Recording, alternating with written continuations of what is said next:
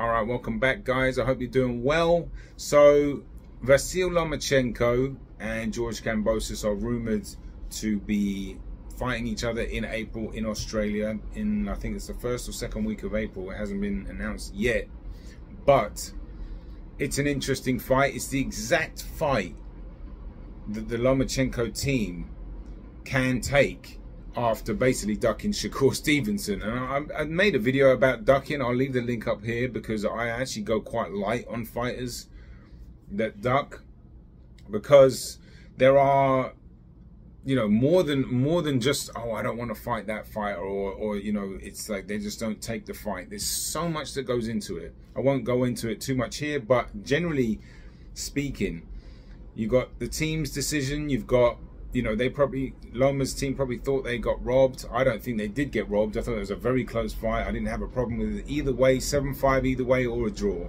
I've had it, actually scored it all three. So, but they feel like they got robbed. Okay, now fighting Shakur Stevenson is complicated, okay? Very complicated. And the team are just probably like, we just can't deal with that. We just don't want that headache. Then maybe the money wasn't great. I don't know. That's always a big part of it. But look at the fight they're going to get now. I mean, Kambosos is a big name in Australia. They can put it on pay-per-view. It's a very winnable fight for Lomachenko stylistically. It's much more in his favor. And, you know, it's also what you have to get yourself up for. I'm not saying Kambosos isn't that fight that you get yourself up for, but just the complications that Shakur Stevenson brings, and just the spectacle of it as well. Obviously, his last fight, I haven't actually seen that yet. I for some reason, I went to bed. I was tired, and I was just like, I just didn't want to stay up any longer. I was like, I'll watch it in the morning. And I woke up, and I read about it a little bit, and I was like, do I really want to watch that? So I didn't watch it in the end. But point is, Stevenson can dead the place out, right? He had a great fight with Jamel Herring, and he's looked a bit more exciting, to be fair to him, against that Japanese guy as well. And the Valdez fight was all right as well. So I'm not trying to say that this is his only thing, but when there's a more of a threat, or he has to really ultra be conservative and shut you down, then he will. So, you know, like, I just don't think that Loma Shakur fight would have. It's like, I don't know.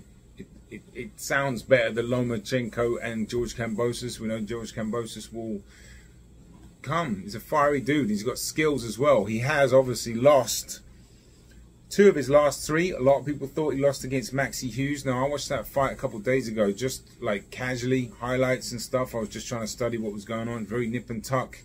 But, you know, obviously, Maxi Hughes didn't come in with a great deal of power, and there was no way they were going to give him that anyway. So, you know, but it did look close enough. But there were many people thought that Hughes just edged it. But nonetheless, you know, he's going in there with another southpaw, ultra southpaw, Lomachenko. It's a tough ask. You got to take your hat off to Kambosos, really. That's a tough schedule he's had. I'm not saying Maxi Hughes was, but he's a tricky fighter. Tricky southpaw. I don't know if he was his mandatory, but that was an interesting fight to take. Or no, not mandatory, because he's not a champion. Why would he take that fight? I don't know. But anyway, that's a tough schedule. Devin Haney twice, Lomachenko now. Loma's he's still got some Loma left in him. You know, that he proved that against Devin Haney. That was a really good performance. It really was.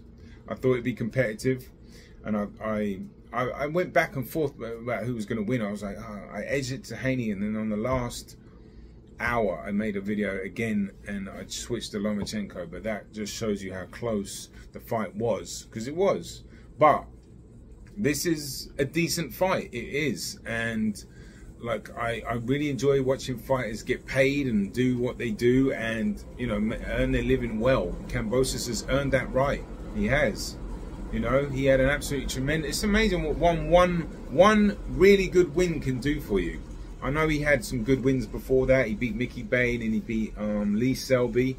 Those were good wins. Mickey Bay wasn't quite what he used to be, but it was still a decent win. And, you know, Kambosos won those fights. And there was one more that I might be forgetting, but obviously the main fight I'm talking about was the Tio fight. That was a sensational performance, and he got himself so up for that. That was just like, that got pushed back, and it was on Thriller, was it? And then it got cancelled, and then it was on DAZN. There was all this palaver, but he came out and he beat Tio Lopez. You know, I know there was a lot of things that came out after that, but look, he did what he had to do. He did what he could do, and he won the fight, and he won the belts. And then he took on a tough challenger, and you got to respect it twice. And you know, now he's still got that name, and he's you know, if another loss happens now, you know, I think, you know, that's going to be interesting to see where he can go from there, because maybe drop down a level and don't fight a southpaw or someone that's skilled as Haney. But look, I think it's interesting. I don't know if he's still with Javier Centeno, is it? Javier, his pad guy, the guy that trains Zan Desires. I'll find out. But I like the fight, and it'll be in Australia, pay-per-view, and it'll be a big event down there, and it sounds like an interesting matchup, right? But do I give Kambosos a chance? No, not really, to be honest. Which is a contradiction in itself, because that wouldn't make for a good fight, but I guess a good spectacle. Will he have his moments? Perhaps. Because we know Lomachenko's nowhere near done, but it's the footwork situation. Kambosos is, for me, his footwork is a little clumsy, and you know, with Lomachenko doing all those pivots and head feints and slips and angle changes, and so I think it could be a nightmare for Kambosos, to be honest with you. And I would expect Lomachenko to win a clear UD, but we'll see. Let me know your thoughts on who you think will win that fight. Do you like the fight? It's obviously probably going to be on pay-per-view in Australia. I don't know whether they'll put it on the main ESPN Plus here, but I'll be watching. Yeah, I'll be watching. I'm curious to see, you know, if Loma's got any more in him to fight. I would love to see him fight Tank, or, you know, I was kind of down in the Shakur fight. Still, part of me would like to see it just to see how he could actually deal with him. But I know part of me thinks that could be a boring fight as well. But, you know, he's a legend, Lomachenko. He really is. I remember when he burst on the scene in HBO years ago, and I was just like enamored. I was like, wow. I got the chance to see him at fight MSG, and he brings a massive crowd with him. He's like what a football team, right? If let's just say Barcelona pops up and they're doing an exhibition in New York, you'll just get loads of people coming because they know who that is. I think Loma's reached to that point in a European level. Will he be able to bring those fans to Australia? I don't know. He probably have some fan. He's got a pretty decent fan base in the UK. They came out for the Luke Campbell fight.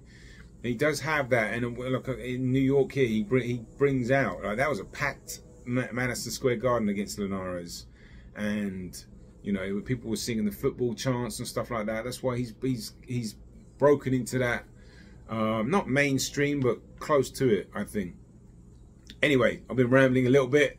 I just made a Haney or pro-grade Haney breakdown, and that should be out right alongside this one. But that's it from me. I hope you have a lovely week. What is it now? Tuesday? Yeah, by this time it'll be Wednesday. So, all right, have a good one. Take care.